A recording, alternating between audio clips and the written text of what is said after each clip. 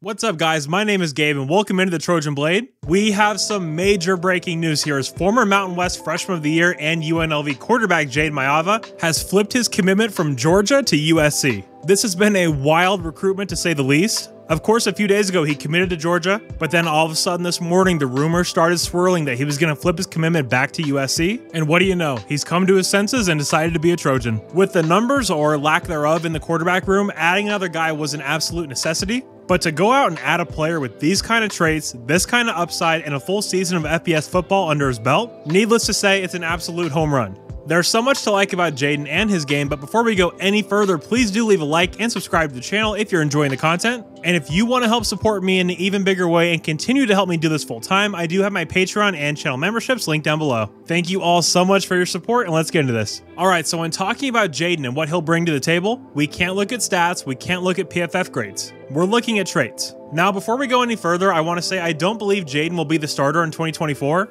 Frankly, he's very raw and will have had very little time in this Lincoln Riley offense. So I don't think we need to view him as our QB next year. That's Miller Moss. This is a backup option and a developmental guy for Lincoln to mold into an eventual Heisman winner, because with the amount of talent this kid has, that could very well be in his future, if things break the right way. But what traits are we talking about here?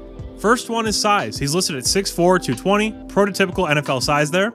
Arm strength. This guy's got a hose. He can make every throw, and he makes it look pretty effortless, to be honest. Athleticism. This guy can run, and he's great in the open field. He also has that natural nose for the end zone when we're in goal line situations. Now, what are the issues that show up on tape? He reminds me a lot of Sam Darnold in the sense that he has 2 to 3 plays a game where it's like, what the hell are you doing? I wouldn't use the word erratic, but I would say he can make some crazy choices with the football from time to time. But with his talent and Lincoln's insane quarterback development, I think it will turn him into the best version of himself, which obviously would eliminate those kind of mistakes. Okay, now let's look at the numbers here. Obviously, he was a true freshman last year at UNLV. On the year, he threw for 3,085 yards, completing about 64% of his passes, 17 touchdowns, 10 picks. He also ran for 277 yards and 3 scores as well. And as a true freshman, those numbers are quite impressive. Nothing that'll make your jaw hit the floor. But again, coming into big-time college football as a true freshman is so difficult. And the fact that he had a year like that coming in is very impressive. Another important thing here, and it's something we said over and over again when the whole Will Howard, Dylan Gabriel saga was going on, I want whatever quarterback Lincoln Riley wants. I totally get if you're hesitant to buy into his expertise on linebackers or nose tackles, but when it comes to the quarterback position,